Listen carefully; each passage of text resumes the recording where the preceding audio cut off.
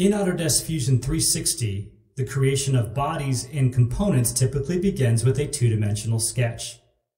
Sketches are composed of geometry like lines, arcs, circles, rectangles, and splines that are created on a plane or existing flat face of a body. To create a new sketch, click the Create Sketch button on the toolbar. Then select one of the origin planes to base the sketch on.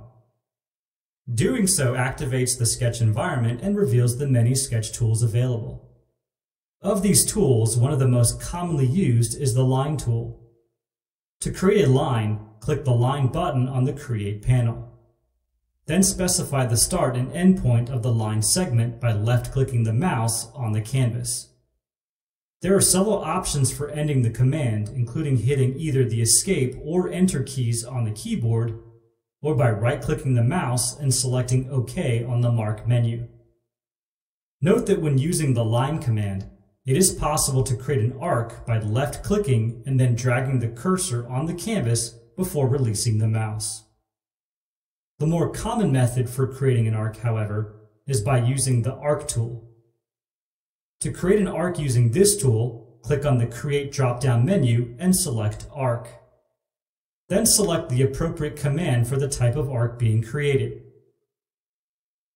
For a 3-point arc, specify the starting point, ending point, and radius for the arc. Another commonly used sketch tool is the circle. After clicking the Circle button on the Create panel, specify the center point for the circle and then set the diameter. Just like the arc, clicking on the Create drop-down menu and then selecting Circle reveals the other options for creating circles. The next commonly used draw tool is the Rectangle. To create a rectangle, click the Rectangle button on the Create panel. Specify the first corner of the rectangle by left-clicking the mouse on the canvas. Then move the cursor diagonally to the opposite corner and click the mouse again to set the width and height. Like the arc and circle tools, additional options for creating rectangles can be found on the Create drop-down menu.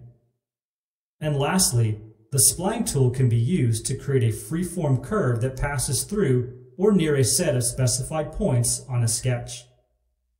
To create a spline, click the Spline button on the Create panel. Then specify the starting point and additional fit points along the curve. After all points have been specified, end the command using the same options outlined for the Line tool. Finally, once all geometry has been added to an active sketch, click the Finish Sketch button to exit the sketching environment.